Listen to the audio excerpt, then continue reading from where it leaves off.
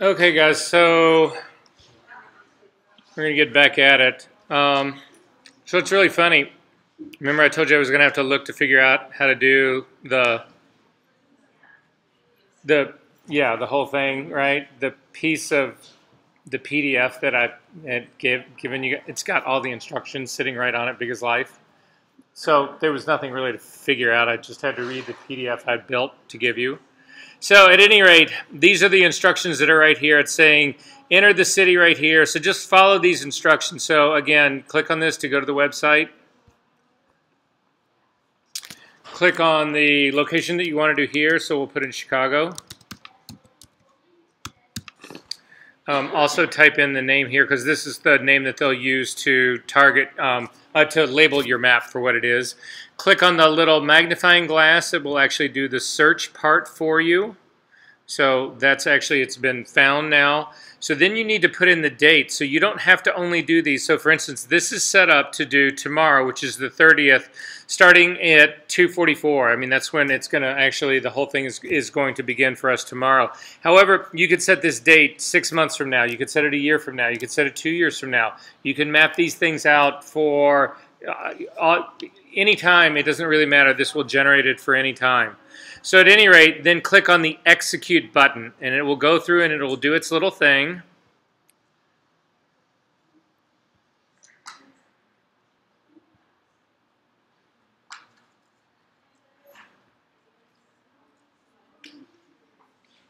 And I'm going to come back to this thing in just 1 second. But I'm going to continue to go down here. And what we're looking for to go down here is this. Typically, when you come down, you will see this. I'm going to change this so that it looks like what you'll typically see. When you scroll all the way down to the bottom of this, you will get this little chart right down here. And what you can see in this little chart, it's giving you 3 different things. Again, the location is a little obtuse, so that's why it helps to have those things labeled. But it will give you the hour of the day, which is running right through here. It does it on a 24-hour clock. So again, when 19 o'clock right here is really 5 o'clock in the afternoon. So it's doing it on a 24-hour, using a 24-hour clock. It's also giving you elevation and azimuth, and I'm going to explain what all of these guys are because all of these are incredibly important to you, actually in order. Personally, I think the elevation part is the most important part, but the azimuth will also help, and I'll explain what these guys are. However, doing this in 60-minute intervals is not precise enough. You need to change this. I'm going to change this drop-down menu to doing it every 15 minutes. You don't need to do it more than that. Your table will be too long. It'll be too unwieldy. You don't want to do that part. And then simply click on Execute. It will rebuild the table. I wish it didn't scroll up to the top of the window again. It does. But now you can see that these are now done in 15-minute intervals. So it starts at 7 o'clock in the morning. Well, actually, it starts at 6:48 in the morning, and then it goes to 7, 7:15, 7:30, 7:45. And it keeps going all the way through until 20:47, which is basically 8:47 in the evening. So this is the chart that we're actually looking for. When you get this, you can click on Download Excel Table, and it'll flip open a thing and ask you what you want to save this. Again, these numbers at the end here are really precise geographic locations. If you know what those things mean, good for you. I don't. So I am going to just type in Chicago 20190430 because it was set up to do tomorrow. So it's a sun path daily for Chicago for this date. And then I'm going to simply save that Excel spreadsheet. So then I'm going to go find that spreadsheet, and it's sitting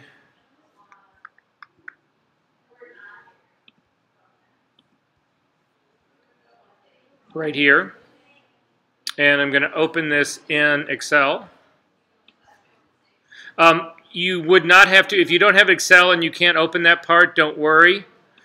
You could always simply do a screenshot of the table as it is right here.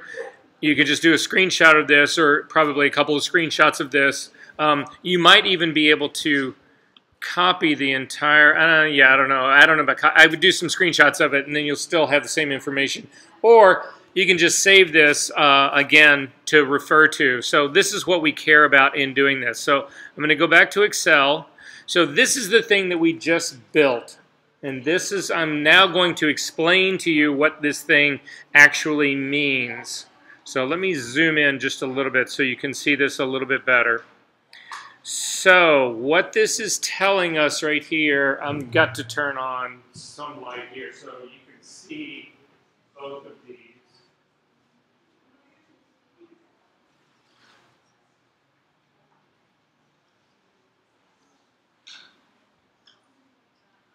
Can you guys see this whiteboard at all, sort of? If I draw on this, are we good on this? No, you guys are good. You don't have to go anywhere.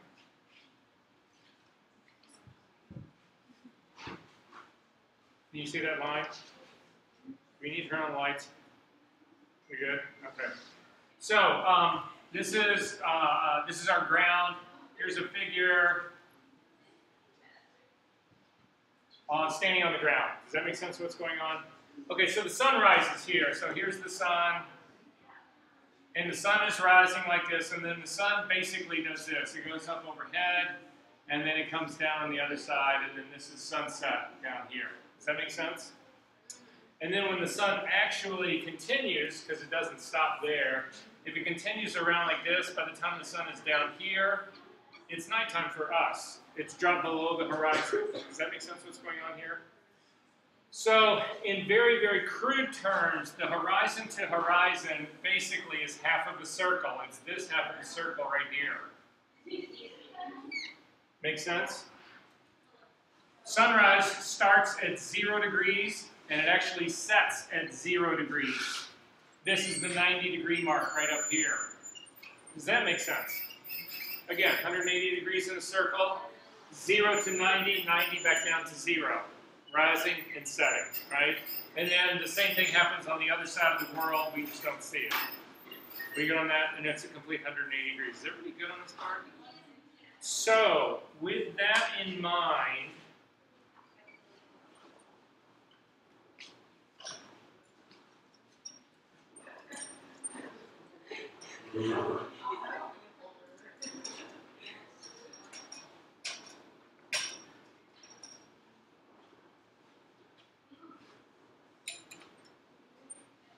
that's what happens if we were on the equator on June 21st at noon. That's the light that actually be hitting this person. The sun would be directly overhead. Probably not very flattering, wouldn't you guys agree, right? So as the sun, if we imagine that this is where it's at, as the sun begins to start to come down, again, you start to see the shadows on her begin to open up. The lighting starts to get more flattering, more flattering, more flattering, more flattering, more flattering. And then by the time we get down to here, this really becomes golden hour. You've got a pretty direct sunlight that's actually hitting her, depending on where we would shoot. So for instance, if you guys over there were shooting, should be side lit, but if we were shooting straight on with the sun actually behind us, whatever, be a very, very flat light, very pretty warm light, right? As the sun continues to go down, can this happen? No. This does not happen. Why doesn't this happen? Because the sun has dropped below the horizon. So you never see available light under lighting. That's why you use available light under lighting to sort of subliminally give the idea that it is artificial light.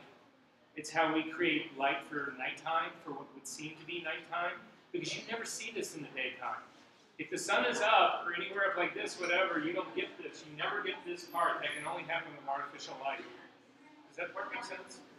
So you can see, we go from a place where it's really pretty ugly to a place where it's actually getting more attractive, to a place where it's actually really attractive, to a place where it's gone again. Does that sort of make sense? That is what elevation is all about. And that's what these numbers are right here. This set of numbers that are right here under elevation. So you can see that what's happening at 7 o'clock in the morning, the sun has just broken the surface of the horizon. It's at 1.2 degrees and it's beginning to come up. By the time we get to 7:30, we were almost at 7 degrees up. If we continue to look through our day, the sun is continuing to get higher and higher and higher and higher and higher. by the time we get up to 1:30 in the afternoon, I take that back, 1:45 in the afternoon is when it hits its peak. It's when it hits its apex. It's actually at its highest setting for tomorrow. Then it starts to go back down again because, again, it's going back down to set. And then finally it goes all the way back down to this 2.3, and then at 8:30, sometime between 8:30 and 8:45, well, basically they're saying roughly around 8:45, whatever the sun has set. Does that make sense to everyone? So here's the trick. If you go back and look at the PDF that I've given you, these are the values you need to keep in mind. From 0 degrees to 7 degrees, it is too early or too late to shoot. You do have sun on the horizon, but you have lost so much light. Yeah, with a digital camera today cranked up to an ISO of 64,000, you can get a picture. But again, the sun is simply too weak to truly work with. From 7 degrees to 30 degrees, it's actually possible to shoot direct. This is what we would call the golden hour. From 30 degrees to 65 degrees, you have to shoot backlit. The sun has gotten too high. You can't actually shoot it. The sun is too high. You're going to get those shadows on the overhead part. So you need to move to a backlit situation. And then finally, if you do get into a situation, it's 65 to 90 degrees, you need to move to open shade because the sun is not going to be in a position, you're not going to be able to, it's so on top of a figure that you don't really have a backlight situation. You don't have there's no way to turn a figure when the sun gets that high that you can keep those direct shadows off of a face. Does that sort of make sense to everyone? So, if we look at our chart here, what I just said was, and you guys can read this out to me. Actually, do me a favor, will you? Just can you write this on the board for me really quick? So, when I look at this, I know that my first shot that I'm going to do cannot happen before 7:30. I need 7 degrees of elevation. So, I'm going to go for 7:30, although this is a little bit, I'm pushing things a little bit. Certainly by 7:45, I'm well within that range, so I'm good to go here. So I'm going to start at 7:30. So could you put down 7:30, and we're going to do direct light. So this is it. Yeah, do a 7:32, and then again I set to 30 degrees. So right up here to 9:30, 7:30 to 9:30 is golden hour for me. I can shoot direct light. Then from 9:30.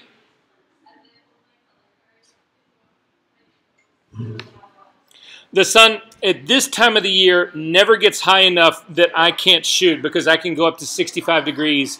But when you do one of these charts in Chicago for the summertime, the sun goes much higher in the summer. It's much lower in the winter. Winter is actually much easier to shoot available light in because in the northern hemisphere, it's harder in the southern hemisphere. It flips. So again, because the sun gets much, much higher in the summertime than it does in the wintertime here. So these numbers will change and you will actually get those times will be impossible for you to shoot. You've got to move to open shade. But in our case here, we never actually get to that point. We get close, but we never get to that point. So I can continue to 30 degrees on the other side. So from 9:30 in the morning until 5 o'clock, so 9:30 to 5 o'clock, the second setting right there, 9:30 to 5 o'clock. I can shoot backlit with a reflector. And then from 5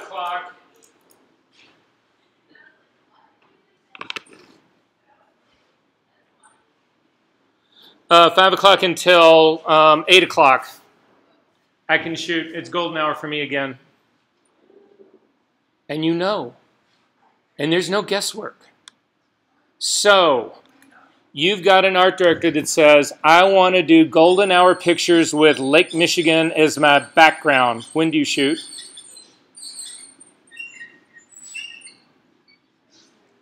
You've got all the information you need.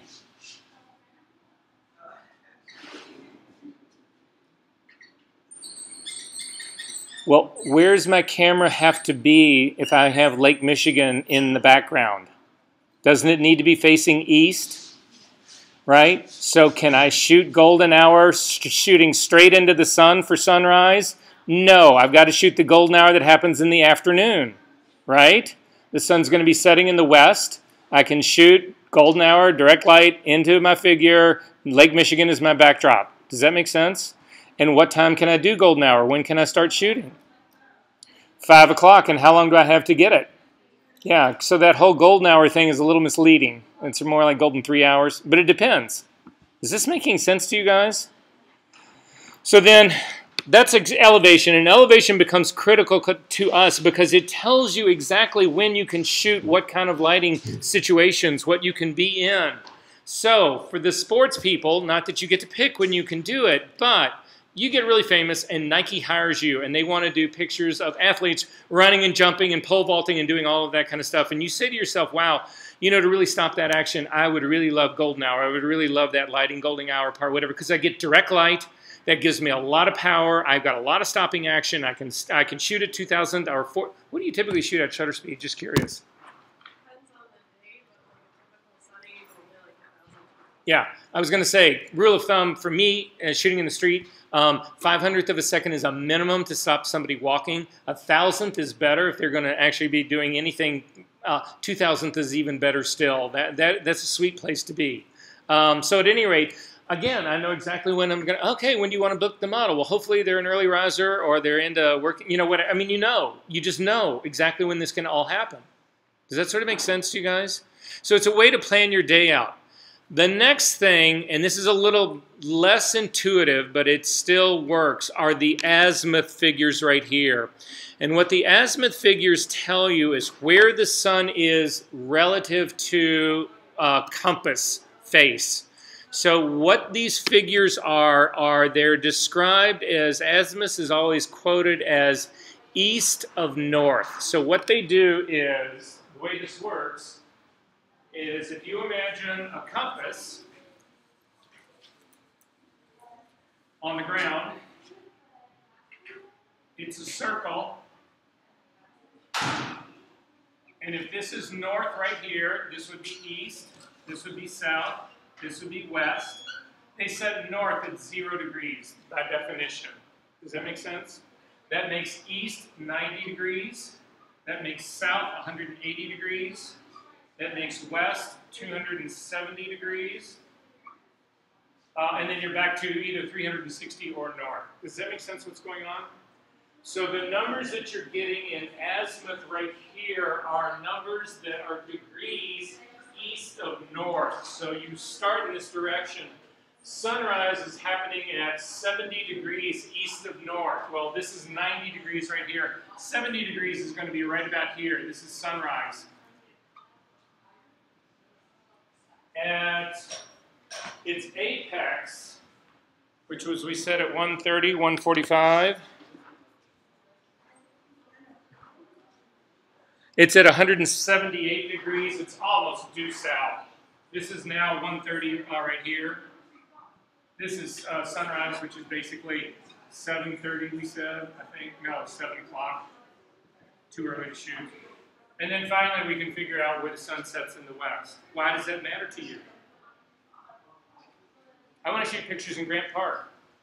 Do the buildings on the south of Grant Park matter to me? You better believe they matter to me because they can kill my sunlight. If I've got to shoot the skate park, which is right at the south point, right over here on the south part of that, all those big fucking buildings that they're building on the south side, the south part of the park, whatever, are going to throw shadow on that skate park for a good part of my day. When? Well, I can go out there, stand in the skate park. Do you guys have a compass? Everybody has a compass. You have one on your phone. You go to the skate park, you type in compass, you look and you see what degrees south of north this is, and you say, oh, okay, the sun is going to be right behind that building from 10:30 in the morning till 12:30 in the afternoon, whatever, and you can plot it out exactly. And if you don't think every professional photographer, location person in the world is not doing this, you're out of your fucking mind. They do copious versions of these charts. So they know exactly when they need to be where to get the light that they want to, because you don't have the luxury of moving the sun.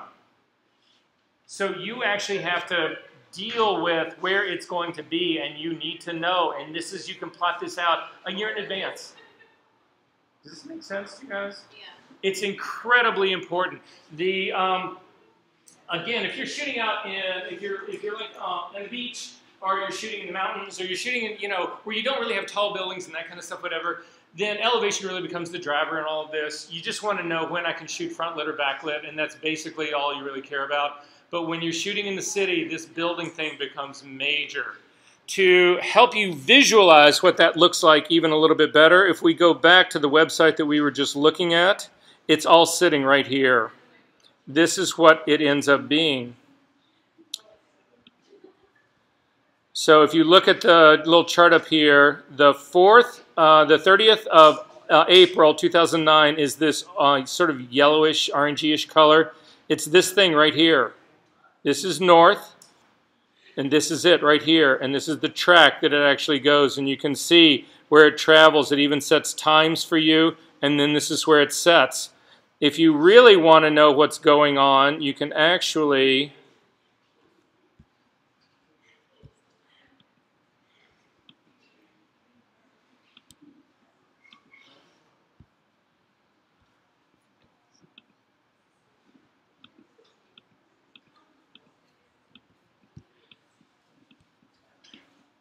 Well, I'll just tell you, if you can get the fucking map to work, if I hadn't screwed up its size to begin with, it does an overlay on the top of it for the city of Chicago, and you can spot exactly where the sun is traced in the whole city of Chicago.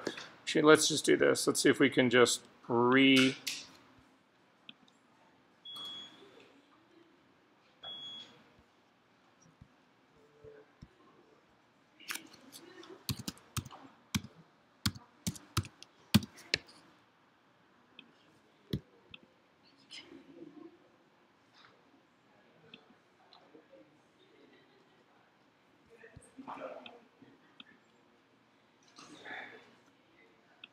Come on. Well, anyway, you can see the path of the sun right here. This is it.